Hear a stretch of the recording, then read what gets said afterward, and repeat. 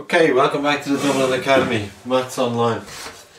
Now, this is Leaving Cert Ordinary Maths, Series 2, and we're on episode 10 and it's functions and we're doing paper 1.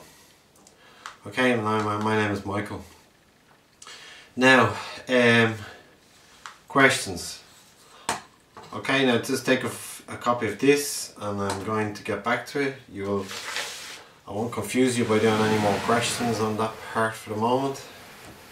And this part. Now, this is another question. 44 we're up to. F of x is equal to this. Okay. Now verify that f of minus 2 is equal to 0. Well, you know that that's a solution. Okay. That is a solution because it is y is equal to 0. So it crosses the x-axis. Do you follow? Right. Now find the real roots. In other words, find the rest of the roots. You know that f of minus 2 is a root, x plus 2 is a factor, divide x plus 2 into that. We're going over the last two questions we did before just to keep you going. Right, so you can find the other, divide it in and find the other roots. Find the real roots, so they're the real roots. So now draw the graph in the domain minus x lies between minus 2 and 2. Okay? So, well, you just draw the graph. Right, now I'm going to rub this out and I'm going to go through a few things with you. So that's question 44 out of the way. I do that. So functions, as you know, crosses over into calculus. I can't, the line, that's geometry of the line and the circle. Functions, they're all related. Okay? And there's so many questions. There's 3 questions and parts of. Okay, so sometimes you get a whole question. Well, you will get 3 questions on them. Now, before we did composite functions was when we had, for example, remember these, f of x is equal to g of x. That's when one function is equal to the other, bring it across and make it equal to 0, and you will find the points will be, and you have this equal to 0, and you can find the solutions. We've done these before. Okay, the solutions of the line with the graph. Okay, and but I will get back to this because we can now solve between a line and a curve. We could solve for the point of intersection between the line and the curve. For example, like this, and so you can find where it cuts the x-axis and where it cuts the y-axis. Okay, making it equal to 0 for the x-axis and x is equal to 0 for the y-axis. Okay, so when it cuts the x-axis, y is equal to 0. So you make the function equal to 0. We did this before. And when it cuts the y-axis, we make the function of x equal to 0, and then we solve our function. We have our function like we have before, the x cubed, whatever, blah blah, you know, moving along. But anyway, so we put in 0 and we can find out what the corresponding y value is. So we put in 0 for x. I mean, we have a value out here for 2 or something like that, and we know that y is equal to 2, right? So, you know, you should now at this stage have a good understanding of of the mixture of all these functions. And we also had where f of x is less than or equal to 1. Okay, where is the graph less than or equal to 1? You know, you use the graph to solve the problem. And we have this composite function here. Put f of x into g. We had this before, and we had fg of x. Put the g in for f and solve the situation. Okay, so there's all these kinds of and when we're given values, x is equal to 1, we can solve a lot of them, you know. And but anyway, so that's most of it. That's all we've done on that part. So that's functions in a nutshell. What we've done. Now, if you don't understand, you have to go back over using graphs anyway, and plotting the x and y. So when we get these, we can plot lines, okay, and we can plot the graph where it cuts where f of x is equal to 0. Okay, So in other words, where y is equal to 0, there are the solutions. Okay, and this line 2x plus 2, we can now solve that as well. Okay, making the equation, say this is g of x, making the equation equal to g of x, and then subtracting, you know, treating it like a normal equation, because it's minus equal to 0. Okay, you follow what I did here? That's the same as saying x is equal to 1, x plus 1 is equal to x minus 1 is equal to 0. Okay, so you can solve the solution, so you can find solutions for this, find solutions where they cross each other, and you can do that also with other curves. Okay, so if we have a curve and you have this, for example, and you have another curve, say it's oh, anything, it could be anything, say it's something like this, you know, you can find these points of intersection, right? And I'm going to show you how to do that next. Right, so two curves, points of intersection. Now, we can use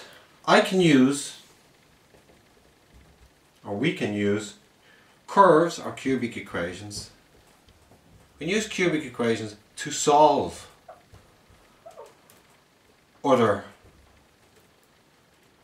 curves by points of intersection. Where are do they intersect? And once we get that, you start putting the pieces of puzzle together. Okay, so for example, f of x, which is the same as y, goes to x cubed plus 2x squared plus 6x minus 4. Now, it says find the solutions of g of x, find the solutions of g of x, find solutions of g of x. And g of x is, they give you the curve. It's actually another quadratic. Plus 4x minus 2 equal to 0. Now, okay, so I have to, the way it is, I have to do something to f of x. In other words, I have to, in another way, move it along, and so that it connects with g of x. So in other words, I have to make them similar. I have to make them that there's something that can reflect it. Okay, now you might get what I'm getting at here, but so what do I need to do to f of x plus 6x minus 4 is equal to? Now, what do I need to do to f of x? Okay, so you see f of x here. Now I know it's going to be a little bit confusing, but this is f of x to reflect or mirror g of x. So in other words, look at the 4 of x. There's they are the same. There's no problems there. Look at the 4x and the 6x. So what do I need to do to 6x to make it 4x? I need to bring it across 2x, because if I bring it across, it becomes minus 2x. Do you follow? And I'll show you then. What do I need to do to 4? What do I need to do to the 2 to reflect the 4? I need to add another 2. Okay? So we'll just check that. So that's we've got g of x is minus 2. So what do I need to do to 4 to bring it down? Oh, it's minus 2. Do you see what I made there? Okay, so if I bring the minus 2 across, it becomes, so if I bring those 2 across, I can see that become minus 2x plus 2. And if I add them, that becomes 4x minus 2. Which is the same as, this becomes minus, which is just the same as g of x. Okay, so I'm looking to reflect, what do I need to do to f of x to mirror g of x? Okay, and these points will find me the intersection, so I make it equal to this. That's my solution. Okay, so I'm looking at f of x. What do I need to do to f of x to make it look like 4x minus 2? Well, I need to take away 2x, and I need to take away 2, so I need to add 2. You follow? I get 4x minus 2, which is what I'm looking for here. Right? So 2x minus 2, so the solution is 2x minus 2. Right? So you're getting closer to what you're at. Okay? So now you can say that y is equal to 2x minus 2 because fx is that. Okay, and then you plot it. All right, so that's like so. So I find so this is the line that this is the point of intersection. So it's a point of intersection between two curves, right? Whatever way they're going, and they're issued as a line. Okay, see the point there, and well, let's say it's there. Yeah, it's there. So the 2 points are now going to be called a line. This is the line of intersection. This is the relativeness. Okay, so the curve has changed from 2 points of intersection. Is 2x. And how do I plot this line here? Well, at some point in this line, it's going to cross the x-axis, and when the x-axis is equal to 0, so you put in f of 0, when x is equal to 0, y is equal to minus 2. So actually it's going the other way. Okay, so it's minus 2 here. So that's the point minus 2, 0. Okay, so that's 1 point. I need another set of points. And when it cuts the y-axis, what's equal to 0? Sorry, hold on a second. Y is equal to minus 2. Got it totally wrong again. Jeepers. Okay. Now, y is equal to minus 2. So that's minus 2 there. Right? Because when x is equal to 0 crosses the x-axis. Now, I don't know which way the line is going to go, so I'm not going to put it in. I'm going to find out where the x's value is equal to. So when x is equal to 0 on the x-axis. So I'm going to put in, so 2x minus 2 is equal to 0, 2x is equal to 2x is equal to 1. Okay, so that's 1 there. So that's going to be the 1, 0 point. So that's minus 2, 0 and 1, 0. And that's your line, okay? That is the line, and there are the solutions. So this graph goes along like that, and then and up around again, and then another graph comes around and it follows, it intersects in some way. Okay, that wasn't a great example, but you get from the last one that it goes something like this, and another would come in something like that. Okay, so you're finding the points of intersection and you're making it out to be a line, and through that line you're calculating where your y value is and your x where it cuts the y and x axis. Alright, now that's as easy as I can explain it. So what do I need to do to f of x, the original equation, to make it or mirror or reflect the other question, g of x, which is the other curve. Okay, it can be a curve, it can be a line. Okay, you change it, so it can be a curve or a line, or it could be a quadratic, you know. They're usually a line or a number. It can be a number as well, in integer. Okay, and that throws quite a lot of people. Now I'll do one here with an integer. Okay, so that's good. Now, so k of x is equal to k of x. These are all running out. K of x is equal to.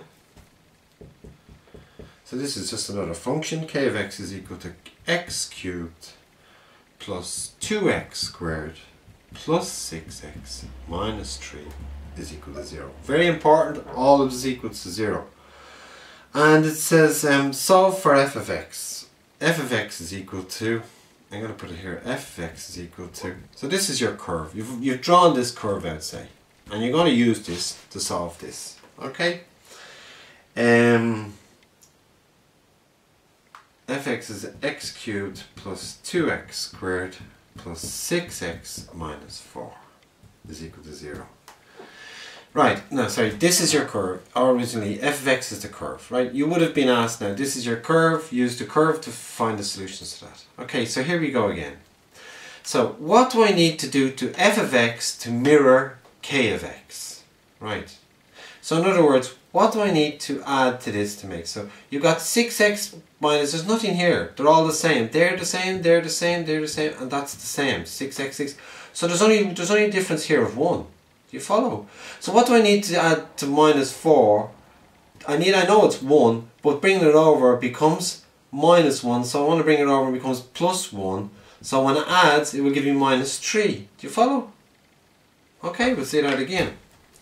So what do I need to do to f of x, the curve, which is drawn already, to mirror k of x, so I can find the solutions? Well, what do I need to add to f of x? Well, I know there's a difference of 1 here because the 6x is cancelled and it only changed, so this is an integer. Okay, so if I bring this 1 across, it becomes minus 1, and it's not minus 1 and 1 because that add will give me minus 5. What I need is plus 1, because plus 1 minus 4 is minus 3. So I know that if I bring plus 1, it has to be a minus 1. I hope you're very clear on this one. Okay, and so in this case, f of x is equal to minus 1. Goes to minus 1. Is the solution to that one. So you just go, where is y? So that, in other words, where is y equal to minus 1? So minus 1 would be here. And because it's just a line, this would be the line, y is equal to minus 1. Okay? And where they cross is the solutions to, is the intersecting points between that curve and that curve. It just so happens that a line has been drawn to show it. Okay? Right. Okay, that's great. Now, so the line is y is equal to minus 1. So that's the solutions. Nothing else. No, that's it now really, you know. And this is the last episode on this. There will be other episodes maybe for clearing up a few things. People might be asking a few questions or whatever. But this will be the last one. This has become public, you know. Anyway, it's very interesting doing the functions. I hope you keep and do the questions. You know, we'll have a look at this question here. Maybe back again, and we'll see. We'll see what's what this is about. Okay, so this question: draw a graph of the function. So you draw that function and elect the fx function and use the points from minus 3 to plus 2. Now use your graph to estimate this, and we could call this g of x. Okay, or k of x, whatever you want to call it. Okay, and so you look at this and you see what's the difference. Well, there's no number here. Okay, so in other words, what do I need to bring over here to reflect this? I need to add, you know, this one is quite easy. This was a leaving cert question. Okay, now using the same axis and same scales, draw the gx function. Okay, so the gx is 2x. We'll draw that. Okay, in the domain. So you just this is some sort of quadratic. So you put g of minus 2 in for it, and you get 2 is equal to 2 times minus 2 to be squared. Minus by minus is plus 8. Okay, so you've got the first point, minus 2, 8. And then you put your point in, and then you start plotting the rest of the points from minus 1, 0, 1, 2. Okay, that seems to be about everything. Best of luck. Bye.